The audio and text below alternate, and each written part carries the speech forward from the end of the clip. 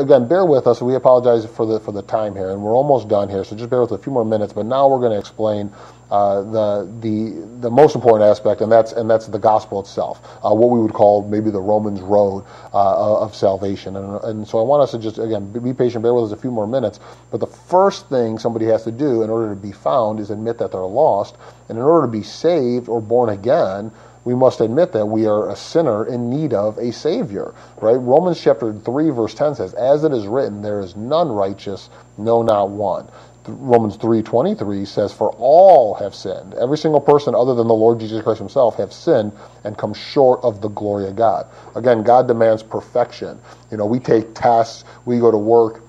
We don't need perfection, right? We just need to do okay. A D is a passing grade, right? A C is a little bit better. But here, in order to get to heaven, we need to be perfected. And so any sin, as you mentioned earlier, even though you weren't committing the really bad sins, sin is a sin as far as in order to get into heaven or not. And obviously we know that because heaven is perfect, and if sin was allowed into heaven, the same thing would happen in heaven that happened in the perfect Garden of Eden and here on earth, and we would have the same situation. And so it's not that God doesn't want to let people in, it's just that sin cannot enter into heaven. And it says all have sinned and come short of the glory of God.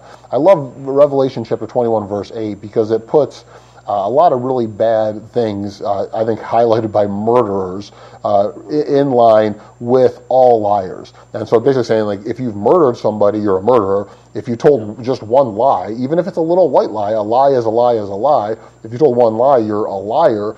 And it says that because of that, both murderers and liars will have their part in the same exact place, the lake which burneth with fire and brimstone, which is the second death.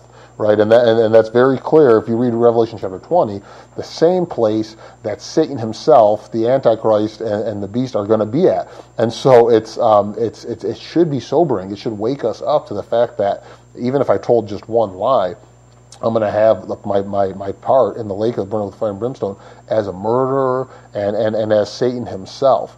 And so what do you think it is that causes some people to not be willing to admit that they're a sinner, even if they've just told a lie? Yeah, it's a great question. I think the biggest problem, in my experience, has been that people categorize sins. They say, well, just like we talked about, well, I'm not a murderer. I don't kill people, and I don't go around raping women, and I don't do this, and I don't do that. And so they categorize one sin as harsher or worse than other sins. And we can admit that there are consequences that are greater to different sins. For instance, if I murder someone, say I murder a man who's married and has children. Well, I've murdered someone's husband, a children's father, and someone's son. So I'm going to cause pain and heartache to a lot more people than if I just do something in my heart, or if I just do a sin, where I tell a little white lie. Again, a half-truth is a whole lie regardless. Amen. But the consequences are different. The consequences are not the same. And so because the consequences are different as far as here on earth, obviously the consequences eternally are all the same. But here on earth, they're a little different.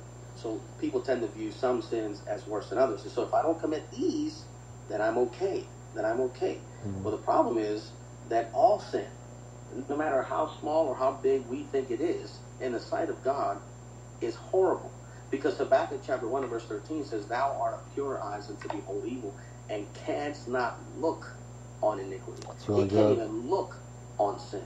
Whether it's a small little, what we would consider a small little white lie, or someone committing murder or rape or adultery, or one of the big ones as we would refer to them. And so in the eyes of God, they're all bad. Yeah. But people can't seem to understand that because we live in a performance-based society. And if I do this, then I'm rewarded with this. And if I do this good, then I get this good. And as long as I'm doing some good things, that's the problem. People think that they have some goodness in them. Yeah. And until we come to the realization that no matter how good we behave on this earth, we are disgusting. Our behavior is disgusting in the sight of God. Until we get to that point, we won't truly understand how desperately we need to be saved. Because even the things that we would say we do are good, and they may be in and of themselves, but most of them we're doing them for self-reward, right? Sure. I'm a hard worker. I go to work. Well, you want a paycheck, Of course. and you want to have more for yourself and for your family. Yeah. And there's nothing wrong with that. But at the end of the day, let's not act like that's pleasing God, or that's something that makes him smile on us and say, oh, he's such a good human being. No, because that verse as it is written, there's none righteous, no, not one. There is no one, not one person that does right all the time. That's right. Not one person. That's right. Not one. And so a lot of people, they refuse to believe because they think, well, I don't want to believe in a God, or I don't even want to go if he's willing to send, me to hell or somebody else. And so, God gets kind of I mean, let's be honest. I mean, the Lord Jesus Christ himself, when he asked God, the Father, to remove the cup from him, and was really not so much the crucifixion, but the fact that our sin being put on him was going to separate the two of them for the only time ever in eternity. Also, the only time recorded in the Scripture where Jesus actually calls the Father God and not my Father, and that's what it was, because God, like you said, he cannot look upon sin, and so it's not that it's not that he wants us to go to hell. I mean, if anything, he more than anybody did the most to make it to where we don't have to go to hell. Yeah. But a lot of times people kind of blame him and say they misconstrue the Scriptures. God doesn't send anyone to hell. Yeah. He doesn't send anyone to hell. They send themselves there. Yeah. Hell was not even created for human beings. It was created for the devil and his demons. Yeah. If any person that's a human being goes to hell, it'll be literally over God's dead body. Literally. Yeah. Right? Amen. Because he Amen. died, so they wouldn't have to. And if they go there as an intruder. They're not supposed to be there. And there's only one sin. It's not murder, it's not adultery, it's not rape, it's not incest, it's not whatever other sins. Those are not the sins that cause a person to go to hell. The Bible says in John chapter 16, where the Lord's talking about, I must go send the Comforter. Nevertheless, I tell you the truth, in verse 7, it is expedient for you that I go away. It's important, it's necessary. For if I go not away, the Comforter will not come unto you. But if I depart, I will send him unto you. Verse 8 says, and when he is come, he will reprove the world of sin and of righteousness and of judgment. Verse 9 of John 16, of sin. What sin? Because they believe not on me. That's good. That is the one sin, technically the one sin, that separates a human being from God the Father for all of eternity. Rejection.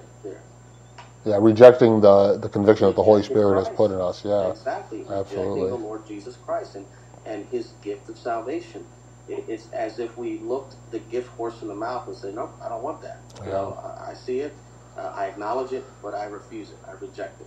Yeah. So sin, not God, sends people to hell. That's correct. Sends human beings to hell. Correct. Romans chapter 5 verse 12 says, wherefore by one man sin entered the world, talking about Adam, and death by sin, and so death passed upon all men because all have sinned.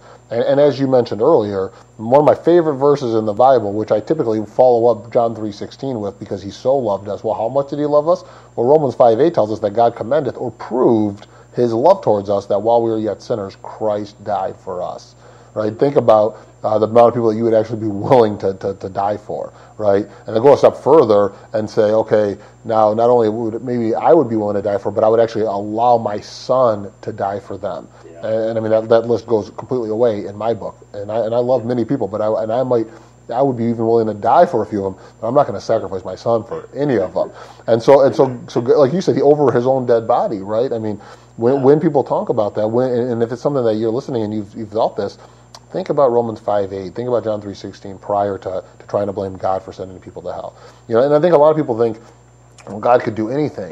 Well, that's not necessarily true, right? God cannot lie. The Scripture says God cannot lie.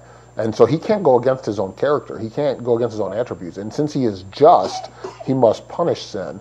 And since we are unable to, he actually provided the way for us. But the problem is we want to wave our fist in God's face and say, well, we want to do it our way. And he's saying, well, I wish you could, but you can't. This is the only way, right? I love the contrast between John 3:16, Romans 5:8, and Galatians 2:20. This blows my mind. John 3:16, for God so loved the world. He loved the entire world, all that have ever lived, all that ever will live, all of humanity, right? And from eternity past, whatever, since they were created till whenever there's the last human beings ever born. He loves the world. But Romans 5:8 says, but God commendeth his love toward us. All of a sudden now, it's a more narrow, it's a smaller group. It's the world. He loves the world, absolutely. but he loves us. But I love Galatians 2:20, where the Apostle Paul says, I am crucified with Christ, nevertheless I live, yet not I, but Christ liveth in me. And the life which I now live in the flesh, I live by the faith of the Son of God, who loved me. That's good. Who loved me and gave himself, not just for the whole world, not just for the smaller group of us, but he died for me. Yeah, that's for good. Pedro Morales, for Frank Suglio, for whomever. You place your name there. He specifically died for you. Amen. Not just everyone in the world, which is true, he did. Not just a smaller group of maybe the Christians, or those that I shouldn't say Christians, maybe those that are seeking God. Mm-hmm. But he died for me, who wasn't seeking God. Yeah. Who had no desire to know God. He died for me. What a great love. While we were yet sinners, while we were at our worst, not now that we're somewhat cleaned up by His grace and His robed in His righteousness. And that is a life-changing statement right there, and absolutely. If you can get it, that's salvation. Yeah. I mean, if you get it and you believe it and you accept it, then you're saved. But if you don't. That's right. You can't just believe that He is a Messiah. He's a way. Right. You can't even believe that He is the Messiah, just blanket everybody. He has to be my Messiah. He has to be your Messiah. It has to be a personal commitment. And I love Romans chapter 6, verse 23, because to me, this is the gospel, in one verse, right? It says, for the wages, right? We know we go to work, we earn our wages, we earn our payment. So the wages or the payment of sin is death. That's talking about the second death in the lake that burned with the fire and brimstone that Revelation 21:8 was talking about. It says, but the verse doesn't end there, right? So you hear the wages of sin is death. Well, that's bad news. That's no good. It says, but the gift of God is eternal life, and that's good news. He has a gift. He wants to give it to us, but again, we have to receive it. And how do we do that? Through Jesus Christ our Lord. And so the problem is sin, right? And that sin leads to eternity separated from God. Death is separation, separated from God. Our souls are separated from our body upon physical death. Our souls are separated from God for all of eternity in the lake that burned with the fire and brimstone, where they are tormented day and night if we don't trust in Christ, for all of eternity. So that's the separation. That's the death that it's talking about. So the problem is death. But the solution, amen, the solution is the Lord Jesus Christ. John chapter 14, verse 6 says, Jesus saith unto him, I am the way, I am the truth, I am the life. No man come to the Father but by me. And even though we don't want to be argumentative with people, and there may be people listening that are trusting in other things and thinking all roads lead to heaven, and because I say the name Allah, or even because a lot of other denominations talk about Jesus, but it's not the Jesus of the Bible, that they're going the same way. But he said, I am the way, the truth, and the life. No man come to the Father but by me. Acts chapter 4, verse 12 says, neither is there salvation in any other, for there is none other name under heaven, none, given among men wherein we must be saved. And so Jesus is very exclusive. That's right, yeah. Now, it's everybody can come, right? All are welcome. That's right. But the pathway to get there is as thin as that tightrope that the great Blondin walked on to get across that gulf of the Niagara Falls. And so if we want to get from Earth, point A, to heaven, point B, the other side of that gulf, which is in the illustration hell, we must go the narrow path, the way, through the Lord Jesus Christ. And so we just have a few more verses to go through, and I'm going to ask Pastor Morales to take us through basically. So once somebody acknowledges that they're to this point where they're lost because of their sin, and they have an understanding, and they acknowledge who God is, then we always must end with where the walk starts, right, and taking our steps of standing, and that's Romans chapter 10, verses 9, 10, and 13. And so I'm going to ask you to kind of walk us through those verses, and then maybe even as we close, talk to those who might be listening, how exactly you ignited by the gospel in verse 13, as you mentioned, making it specific and personally with their name. Amen. So again, Romans chapter 10, verse 9 and 10, that if thou shalt confess with thy mouth the Lord Jesus and shalt believe in thine heart. That's the key. We talked about it earlier. We must transfer the information from our heads to our heart. It must be more than just facts. It needs to be faith in those facts. Yeah, even the title of the Lord Jesus, right? Not just Jesus, but He's the Lord. He's the Lord Jesus. He's God in the flesh. That's right. He is Lord of all. Amen. And I'm confessing that He is Lord of me. That's that good. He is Lord of my life and Lord of my soul. You're confessing that. You're believing in that. Thou shalt believe in thine heart that God hath raised Him from the dead. Thou shalt be saved. You're believing in the gospel. That He died for your sins. He died in your place. He went to hell in your place. And He rose again the third day for you to have the victory over sin. Verse 10 says, for with the heart man believeth unto righteousness, and with the mouth confession is made unto salvation. Once we believe in our hearts on the Lord Jesus Christ, the Bible says we believe unto righteousness. That doesn't mean that we're going to become physically righteous, but that means that spiritually speaking, God sees us as a righteous person. Even though we're still going to sin, we're still going to do things wrong, we're not going to do right every single time, God sees us because we're in Christ. We're placed within the Lord Himself. And He who lived a sinless and perfect life, now our accounts are transferred. Yeah. So basically, He takes our sinful account, which He did on the cross, and we now take His sinless account. And God sees us as if we're sinless, as if we've never committed any sins ever in our entire life, as if we've never done anything wrong, never thought anything wrong, never said anything wrong. And that's how He sees us once we accept Christ. And that implies a once-in-a-lifetime decision, right? You don't have to say the sinner's prayer, quote unquote, or believe in Him day by day, because if you believe, and that's it. He died on the cross once, and we're implying, we're imputing that righteousness one time upon that belief and that confession. Now, we confess our sins day by day to renew fellowship with our Heavenly Father, but not for salvation. That's a one-time thing. That's right. It's a one-time transaction, as I always tell people. I use this illustration. I say to folks, look, when I asked Trina to marry me, we went to the altar, we said our vows, we were married. We obviously went and got a marriage certificate and all that sort of thing. After we were married, I lost my temper, or I said something wrong, or whatever the case may be. I would ask her to forgive me for losing my temper or saying something wrong. But I would not need to say, hey, will you marry me again? The marriage is a one-time transaction. The day-to-day interaction, okay, that needs some work and that needs some cleaning up from time to time. But the relationship is firm. The relationship is set. I don't have to say, well, I got to ask, we got to have another wedding, we got to get married again, we got to buy another dress. It's a great illustration. Yeah, it's a one-time transaction. Even though from day to day, I'm going to say, Lord, I'm sorry. I shouldn't have thought that. I shouldn't have said that. Will you please forgive me? We're forgiven eternally, but our day-to-day relationship needs constant give and take. Asking for forgiveness, Him giving us forgiveness, Him convicting us of our sins. So we're still going to make mistakes. Now, Romans 10:13 says, for whosoever shall call upon the name of the Lord shall be saved. Yeah, all you have to do is say, Lord, help me. I believe. I messed up. I know I'm wrong. Just calling. The way we call, I use this illustration as well. I say to people, if I were out on the ocean on a boat and I heard someone shouting and screaming that was drowning, they're just calling.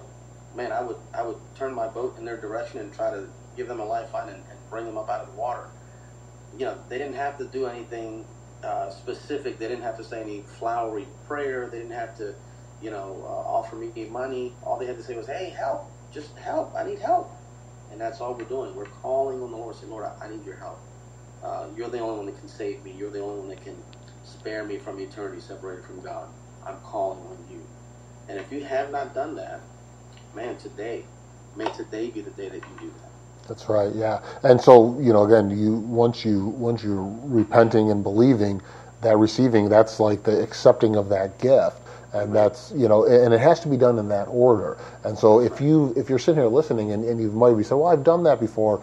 Well, but did you truly understand salvation prior to today? And so it has to be at a point where you totally acknowledge whatever you were trusting in, repenting of that, turning from that, acknowledging your sin, regretting that, believing in Him and only Him, that He is who He said He was, and that you're putting all your faith and trust in Him, and then at that point calling out to Him to be your Savior and not trusting in anything or anybody else, or mainly yourself and your works. And so if you have not done that, if you want to talk a little bit more, please contact us. Of course, again, this is going out to our church family, but if this gets shared with somebody else, we are First Baptist Church of Kingstowne in Alexandria, Virginia. And that's First Baptist Church of Kingstowne in Alexandria, Virginia. And you can go on our website, you can get our phone numbers, our emails, anything that we could do to be a help and a blessing. And if you made the decision, please let us know. We want to celebrate with you. We want to rejoice in that decision. That's right. And so again, I do apologize about the lengthiness of this, but I think Pastor Morales would include and conclude, and everyone listening to that this is too important to shortchange or go through too fast. And so as we now all stand together moving forward, we'll be much quicker in talking about our next steps. And so we appreciate you guys listening. And again, we will be putting these out there every day until Vision Night, which is January 20th. And please, if you've not yet been to Wednesday evening service, make sure that this be your first. Amen. All right. You guys have a good name. Pastor, you want to say goodbye? All right. Take care, folks. God bless you. Thanks for listening. Okay.